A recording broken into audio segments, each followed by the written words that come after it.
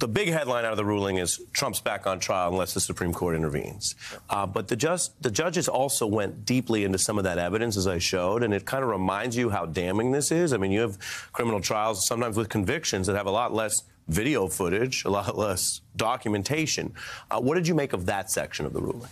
Well, obviously, there's a set of allegations, a very robust set of allegations. Trump will have an opportunity, if he stands trial, to contest them. But I think one of the reasons the D.C. Circuit spent as much time as it did on that is because they understand that this is a document for public consumption, too.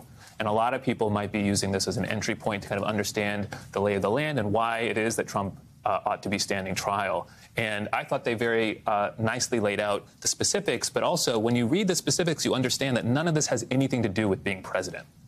Right? None of this, like, you know, strong-arming these people, the alternate slates of electors, trying to put all this pressure on Pence, had nothing to do with Trump's official duties, which is what he's been claiming the whole time, right? So it's very useful, I think, for just to put this right in front of the public and to do the analysis, like, right straight down the line on the allegations themselves and not what Trump claims they are.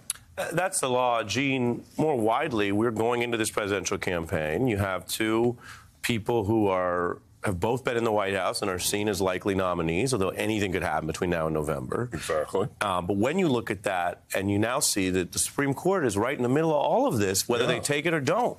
Right, and I'm sure the Supreme Court wishes that we're not in the middle of all this because they don't want to, Bush v. Gore notwithstanding, they don't want to decide our elections, and so they don't want to, tomorrow I'm sure they're going to be really concerned about the notion that former President Trump could be kicked off the ballot. That's going to viscerally, I think, bother them. And it's unclear to me what they're going to do with the immunity case. I mean, the D.C. Circuit gave them the off-ramp, right? Yeah. I mean, it's so comprehensive, the ruling, and so detailed and very clear. And so they can just say, hey, let it just whiz right past and let the trial begin.